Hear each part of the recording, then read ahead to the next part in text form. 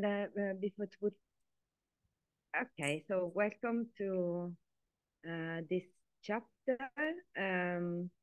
So today we are going to talk about the art packages for downloading data.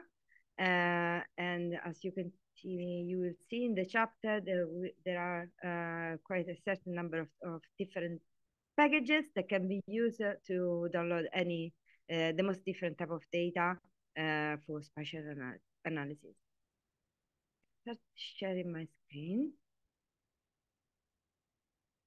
Might take a minute.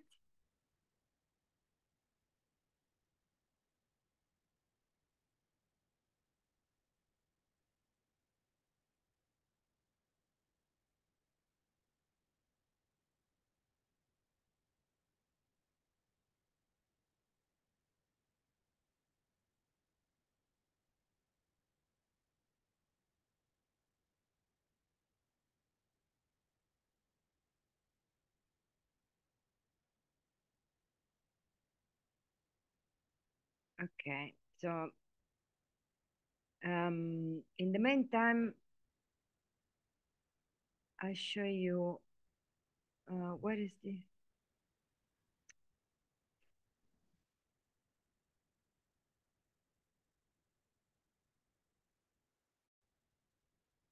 Okay, so this is the chapter, and as you might have seen, okay, now you see it. This is the chapter 6, packages to download open spatial data.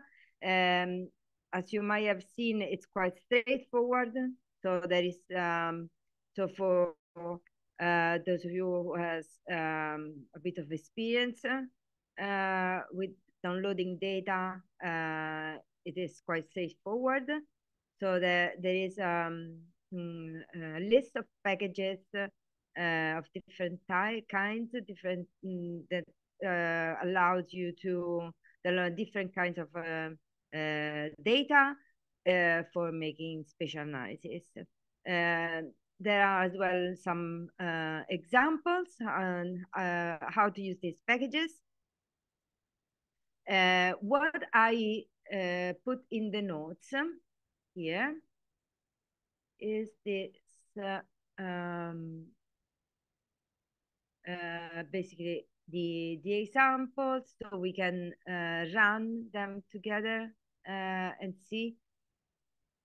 I'm not sure if you'd like to share your personal experience about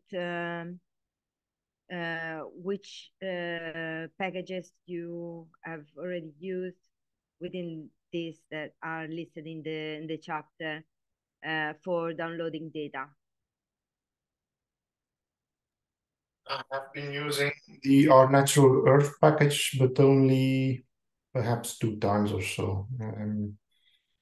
Which one? Sorry? Our Natural Earth. Okay. Yes. But the others, yeah, in the chapter, I think the SPOCC I have used perhaps once, but for the rest, I'm not a regular user of such packages now. So it's most things were quite new to me. And what about Michael? How do you pronounce your name? Sorry. Oh yeah, I also have very few experience. Yeah. So well, I had a tiny bit of experience downloading local maps of Indonesian local counties. But for me, it's just a nightmare because of all the administrative terms that I've never heard of. Yeah. Okay. Nice. Okay.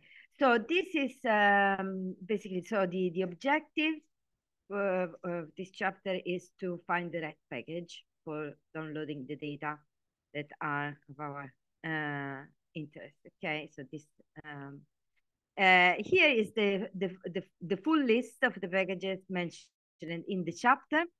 And so we have our natural Earth, geodata. I don't know anything about this chirps package, which would be nice to see. Elevator,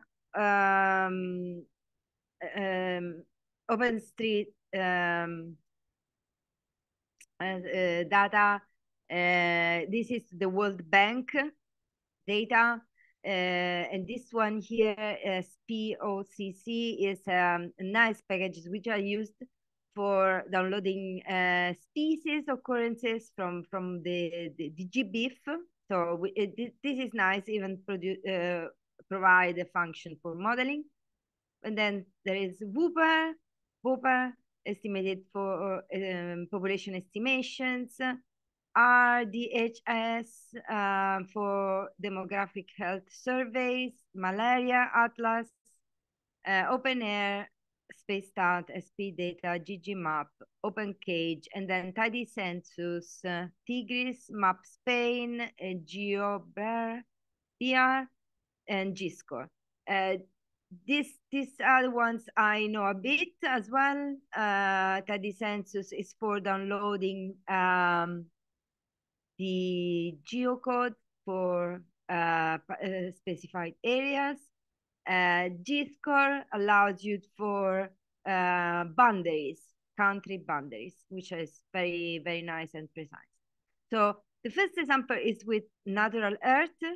And Natural Earth, so we know about that, so we can even skip it safely. So it provides some functions for downloading the polygons, such as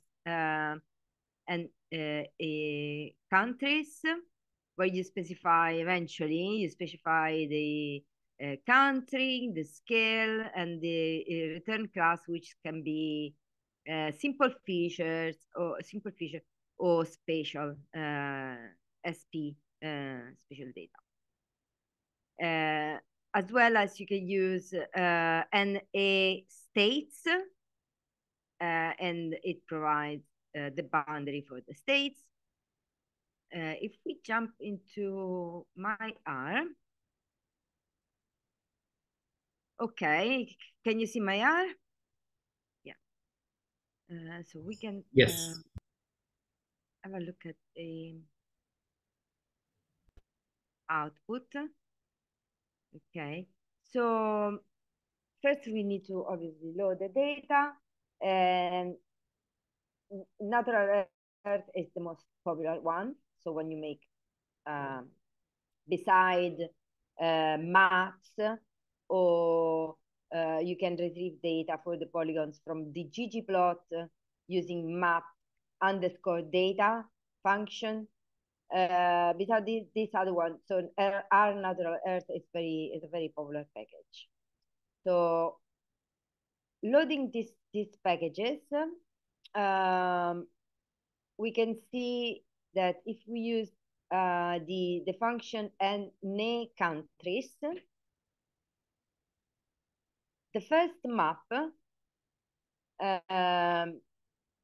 so we see that the first data that we downloaded is a simple feature collection, and it's a multi-polygon.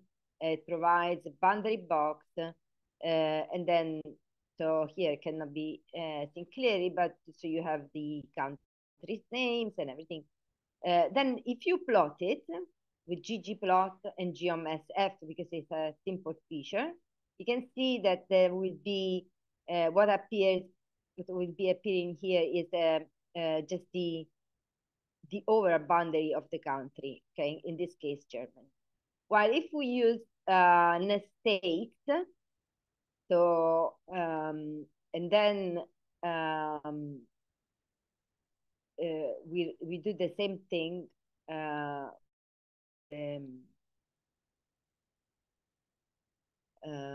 with ggplot. So this time we can see that the Germany is now divided by regions. Okay, so this is a way to extrapolate the subpolygons. of a country, but you can do world, but just typing world, or using just nick countries without anything, just maybe the return class. So you can do many things. For more information, you can do like question mark and our natural earth. And here in the help pane, you can see that there are some explanation about the packages. While if we do exactly one of the functions, we have even some examples on how to use it. So you can even use it without specifying anything inside. Okay. And so by default, it return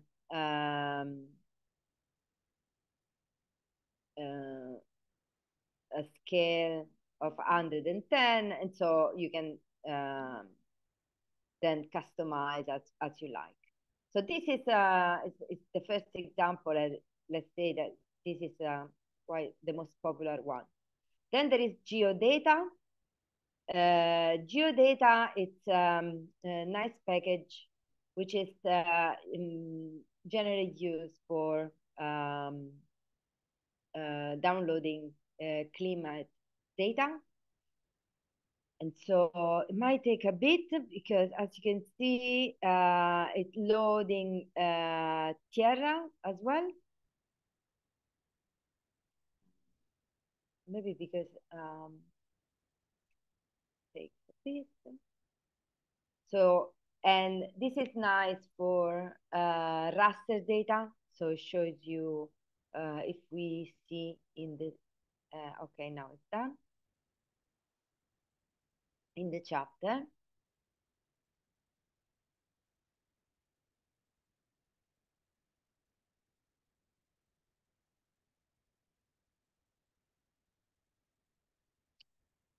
Let's see.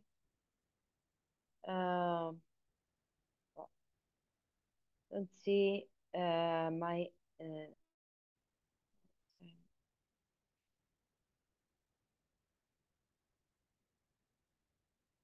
okay. So as you can see in the chapter, okay, so here are the two that we've just seen, and then there is this geodata, which is allowed you to download geographic data, in particular climate data, elevation, land use, soil, crop, and so on and so forth. Okay, and so here is an example, and it is nice, this package, because as you can see, you have a raster map as an output, so immediately very nice, and it will allow you to specify if you want, because usually these data are quite heavy, so quite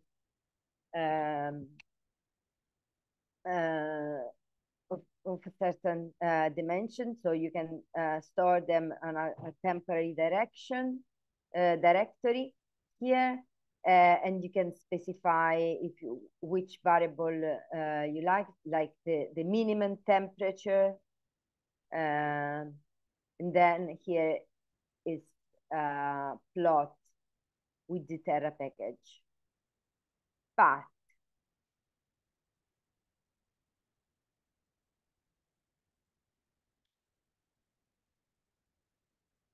if okay, let's see how long it takes, if it takes very long.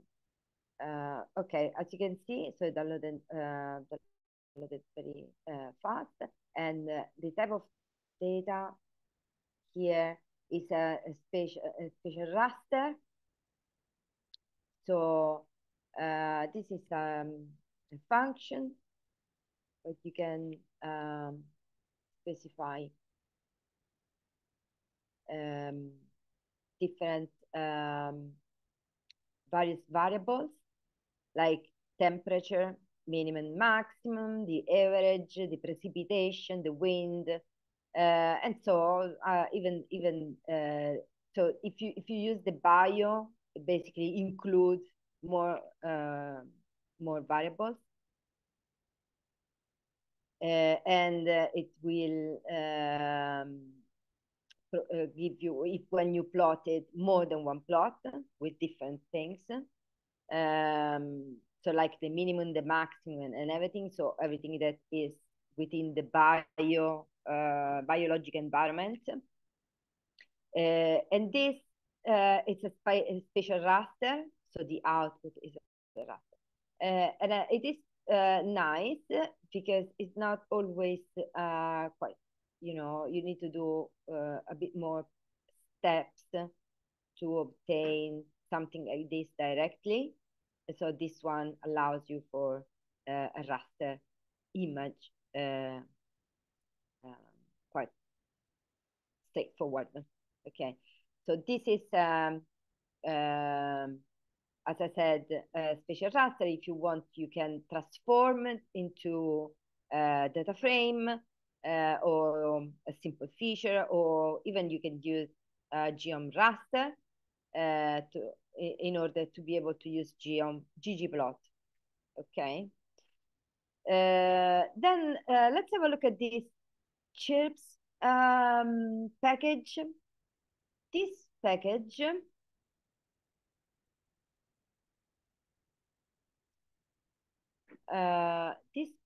here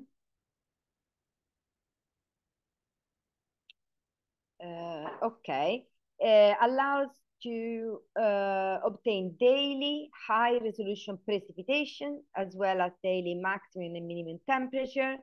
This data are from the climate hazard group, and you can use this get chirps function. And so let's this is basically the output. This is not a map, but you can see what is the trend of the precipitation. Let's go back to R and have a look. I've just installed the package, so it should work. Okay. We have a very centroid here with a value for the longitude and latitude on a data frame. So this is basically the location. And then we use the function get chip, which is allows us to get the precipitation data from the chips, so climate hazard group. And so this is recommended for multiple data points. Inside the function, you specify the object, the date. The server is CHC or climate serve.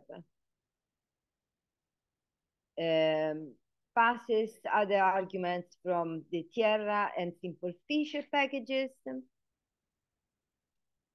And you can specify if it's a matrix, a raster, a simple feature with the as SF or as raster, as matrix, or a GeoGSM. Here there's as well a little example. And then if you specify, let's see, the location. Here we specify the climate serve and a date, some date from the 1st of January 2020 and the end of 2022, which is getting your request. It might take a bit, but then you can use it directly, which is, I think, is done, into ggplot. It's class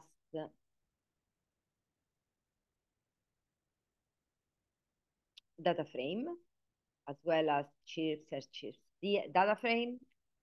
So you can use it directly inside a ggplot function, and you have the presentation on specified location. I assume that you can use it on multiple locations.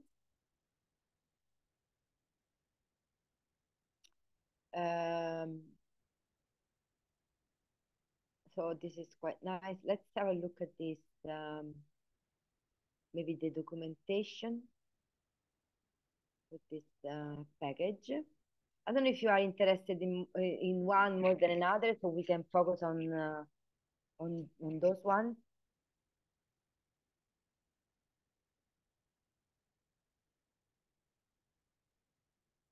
You have a package that you might want to have a look at, so we can look at it.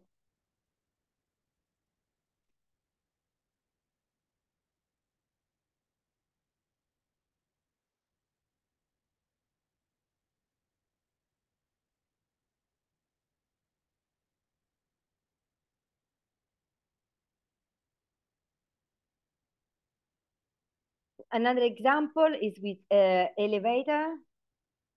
And here uses our natural earth for the polygon, and then to get the elevation data, uses the elevator package. And so, as well as before, this time we are mapping Switzerland as a simple feature. So we have the simple features, and then we use this get elevator raster, which is basically provide access to raster elevation, and this function take data from Amazon Web Service, terrain tiles, and as well as from Open Topography global data sets. That you can inside have a different options.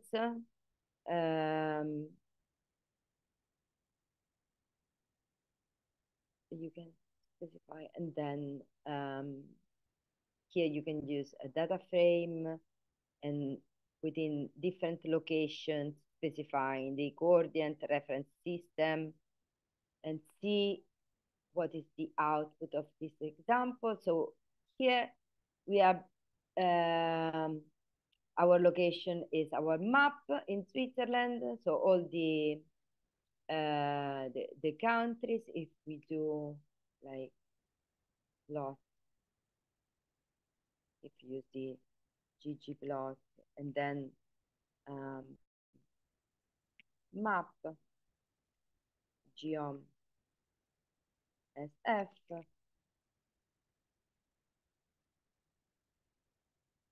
on this data, you see that this is the overall polygon of Switzerland, and then downloading the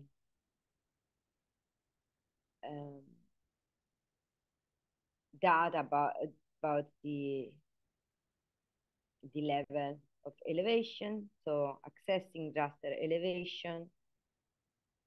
Then we can plot it with the plot function from Tierra. It's a raster. We can use the rast function. So the output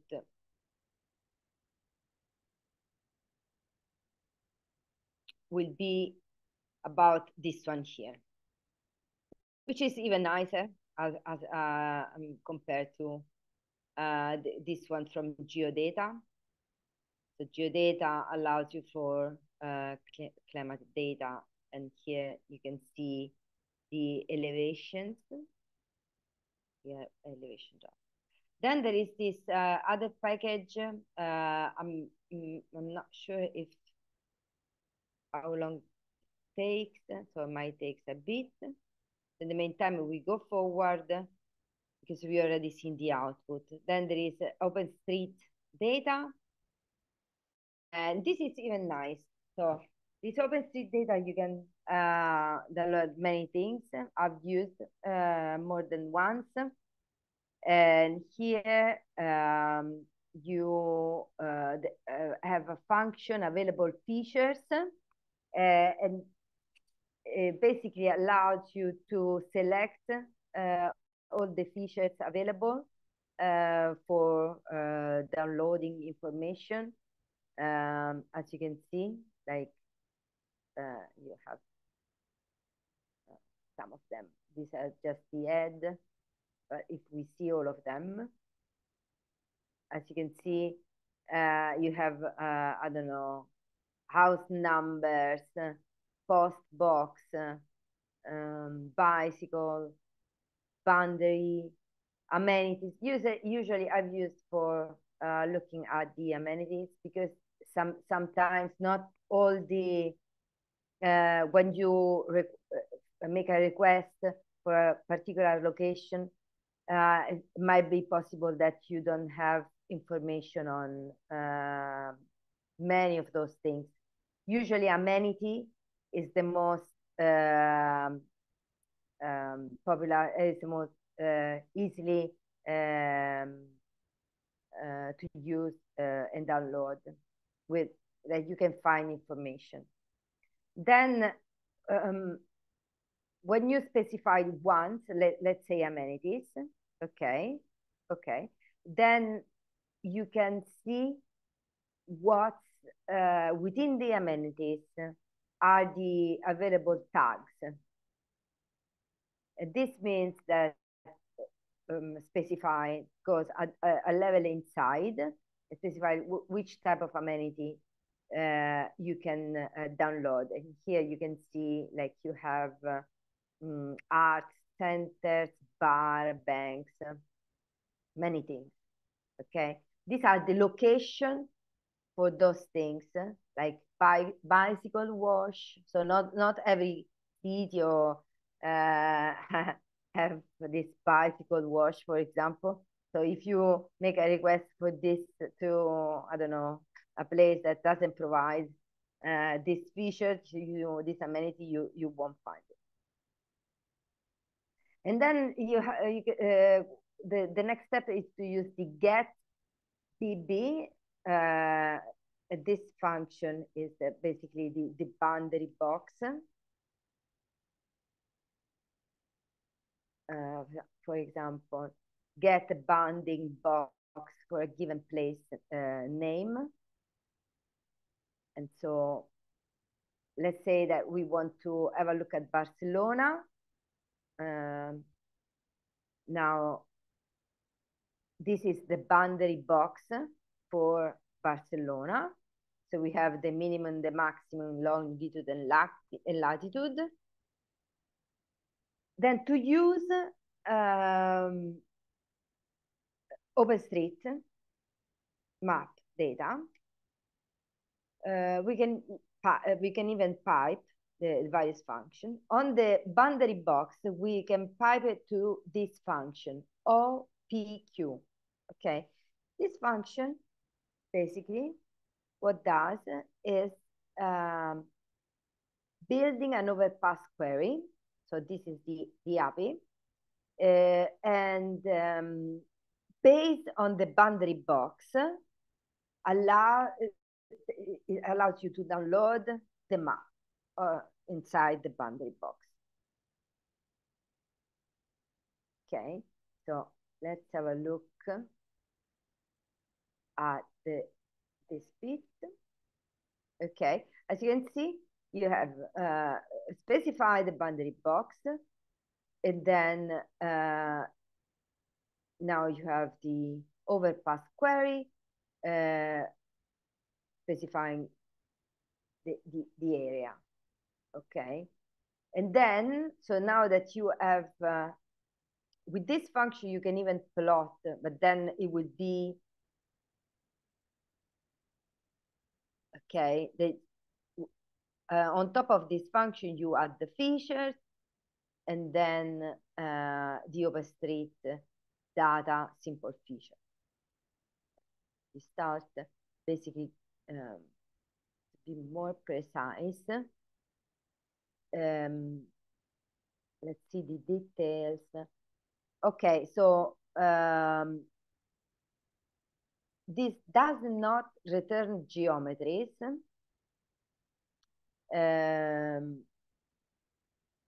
Because these are implemented by the OpenStreetData function, which is the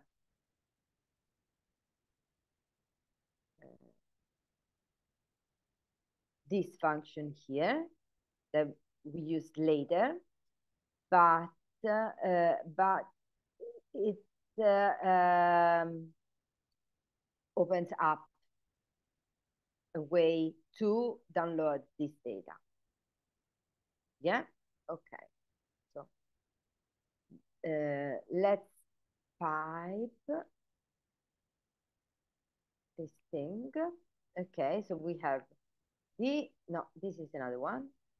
Okay, so specified, but we open up the connection. We add our features such as the amenities, but in particular, we like to have the hospitals, and then use this OpenStreetMap simple feature. Okay, so now it's downloaded all the location for the hospitals in Barcelona. Then the next step is to download, doing the same thing for the motorways. As you can see now, there is not, so within the available features, we haven't chosen the amenity this time, but the highway, because we are looking at motorways. And then the value within the highways is the motorways.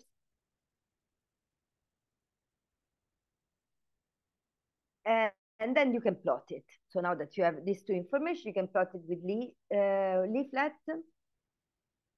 You add tiles and add polylines or polygons.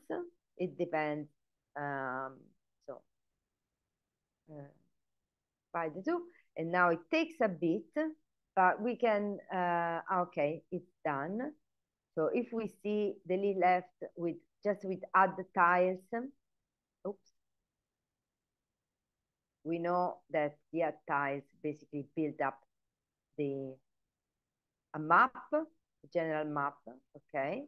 So the world map, then you specify a location. In this case, the motorways, because this output here that we haven't seen it. Okay, so this is the output. This is OpenStreetData, the boundary box, the overpass call, the call submitted to the overpass API, and then the various points, which are simple feature collections.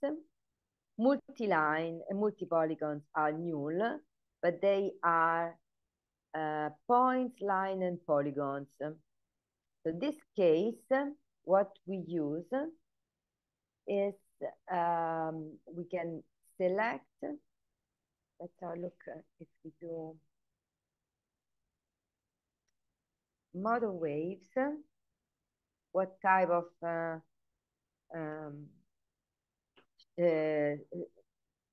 selection that we have. We can choose between points, lines, and polygons. We can have a look at the boundary box. What is the overpass call for the API? And then other information. Let's see, what is this? Meta. Okay. So some meta information. So now what we do is basically adding polylines. So we choose the line.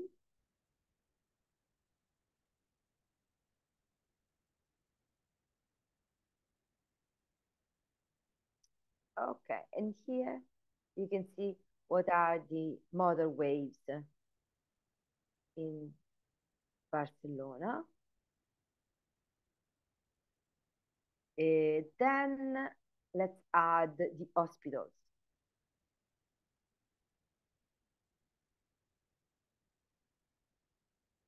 Which is, I'm not sure what is. Okay, these blue dots are the hospitals and the motorways. Quite straightforward.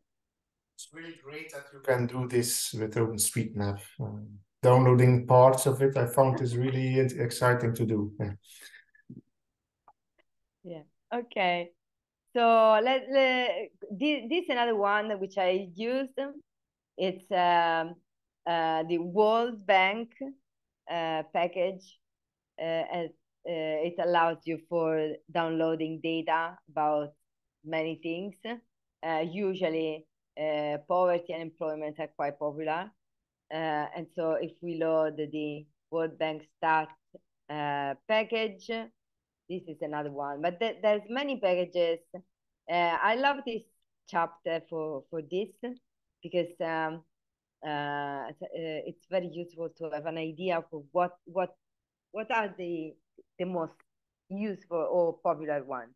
Okay, so there is I think I'm going to restart this session.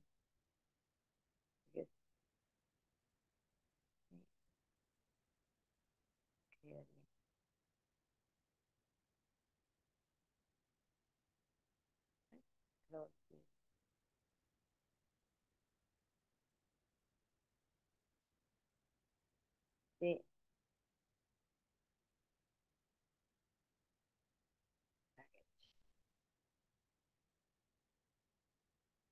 Okay.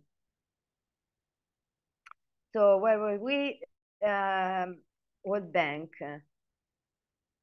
There are different indicators within the World Bank search. Okay. Let's have a look at this. The function is World Bank search. And here you have a pattern, fields, extra cache in your case, and everything. You can specify indicators, ID or the indicator or indicator descent. And as you can see, so the pattern of the various type of things can be education, food, poverty and employment. But there is a way to see the entire list and then decide which one you would be interested in. For example, you can even use a regex to specify which one within the patterns available contains GDP or trade. Then you can use this, for example. Let's have a look at this one here.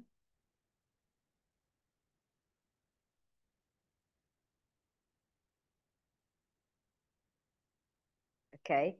As you can see, it releases a table with all information. It's a table of 3 columns. Then you identify the indicator that you like, that you might be interested in, like wage bill as a percentage of GDP. And then you specify inside the function as is. If you like indicator ID, you can use indicator ID, otherwise just indicator, or this one of the 3. Okay, that's clear. But if you use just the function, it doesn't allow for anything. So, but there is a way for you to have a look, like if you do pattern and you specify something you might be interested in. You can use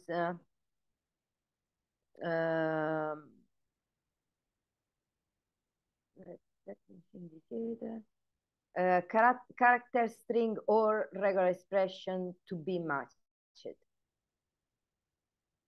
You can store them in a cache. I think it's if we Google the package, there is more information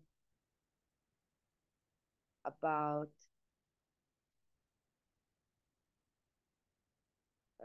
entire archive. You cannot see it, I think, because I'm not sharing it with you. I have in the chat, I have put a statement which shows where you can find all the indicators. Okay, great. Okay, let's have a look.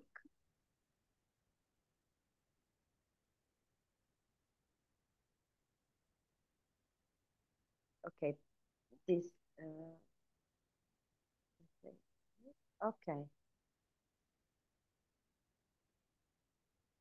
Now, country, indicator, source, topic, but without pattern, maybe just.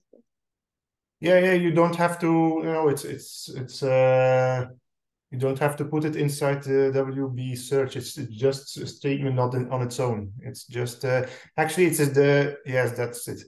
It's the WB cache lists.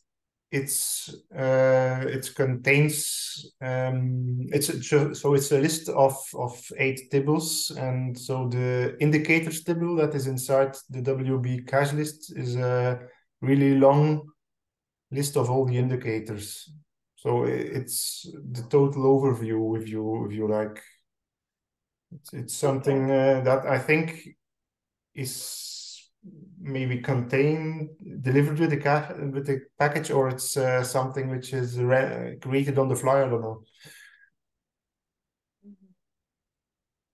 Okay, so this is what's inside the package, and so you have countries, indicators, sources, topic, regions, many things that you can, even languages that you can specify when you. Okay, let's use this poverty or unemployment query and see what is the output. So it's 3 columns, and so here we have the 3 columns, 3 vectors with indicator ID, indicator description. Okay. And so we can specify either one of those,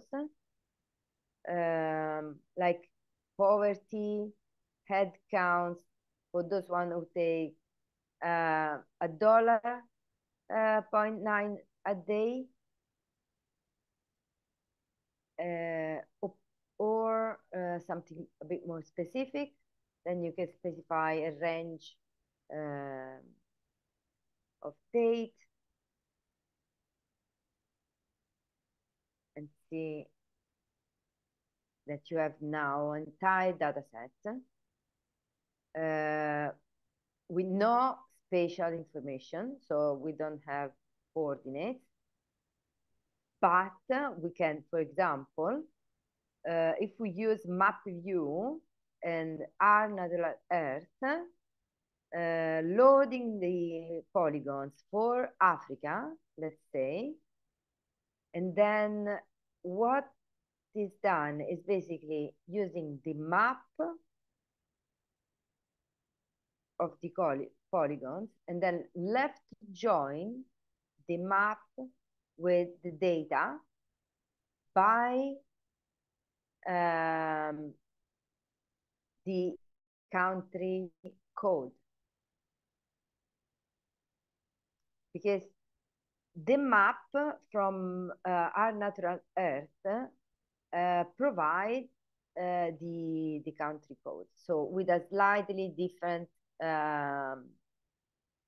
name, because this one is like underscore A3, while this other one is 3C. So you put them inside the left join, and then you can just map it with map view.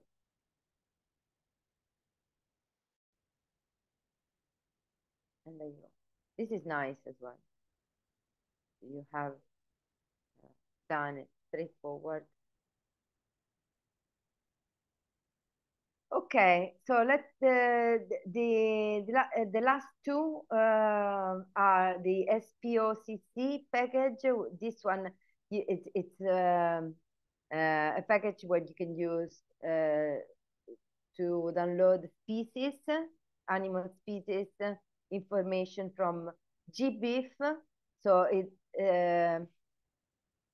download you the location of the various so the animal that you like to locate, and then you can specify a range of dates and cohorts, and then you specify if you want a limit of observations,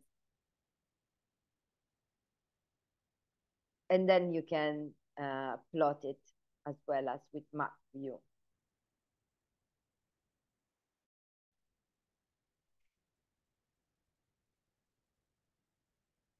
I believe that there's more packages because at the very top of the chapter, she mentioned more packages than those ones for which she provides an example.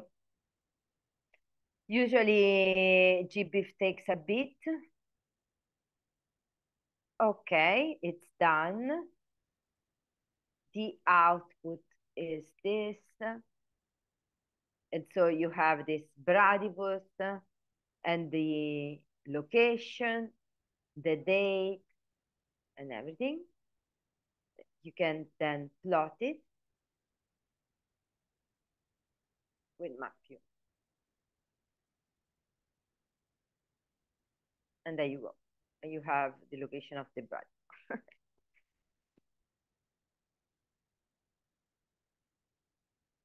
Okay, so this is also the chapter. I don't know if you have any questions or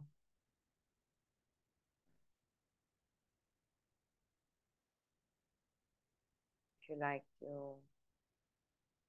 That's really cool. And when I was zooming in this map, you also could see that there's some natural park which is named after this animal, which had many observations. Yeah. Okay.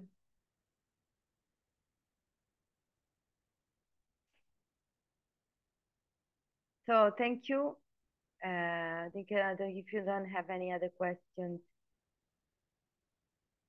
It's a really nice chapter, and it was very, very clear, your presentation. It was very interactive with the R console. Yeah, it was interesting.